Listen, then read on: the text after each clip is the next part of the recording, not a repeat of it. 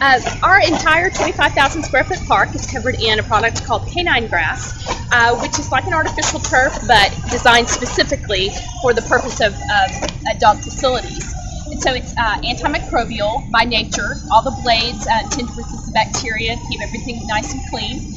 It's knitted versus a carpet backing, so that you have all of this drainage that goes completely through versus a standard turf product.